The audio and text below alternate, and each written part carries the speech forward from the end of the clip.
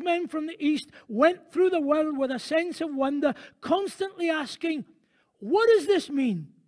Does it point beyond itself? And where will it take us if we follow it?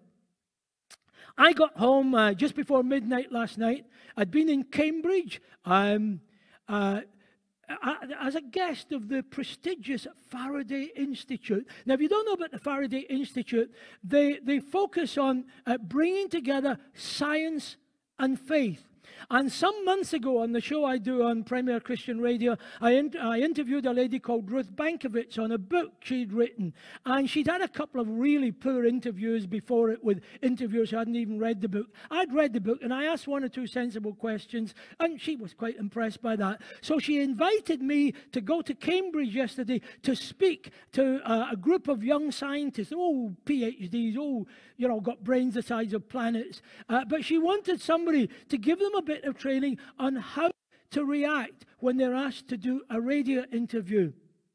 It was a wonderful day because these guys are scientists.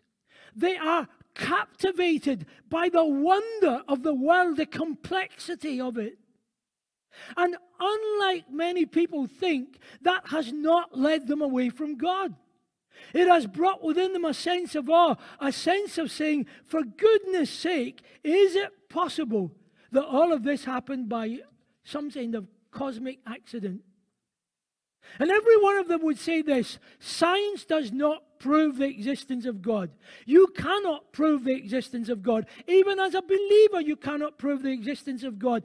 It's really interesting that in the whole of Scripture, 66 books, there is not one passage that sets out to prove the existence of God. You cannot prove the most important things. I cannot prove that Margaret loves me, but for goodness sake, I can give you evidence. She's still here after 53 years. And these scientists would say to me, it's not proof, but it's evidence. It brings you to the fact that, yes, faith is a leap, but it isn't a leap in the dark. In fact, I think logically and sensibly, it's actually harder to be an atheist than be a believer. And the other problem with being an atheist, when you wake up on a sunny day, remember sunny days? And when the sun is shining, if you're an atheist, you've got nobody to thank.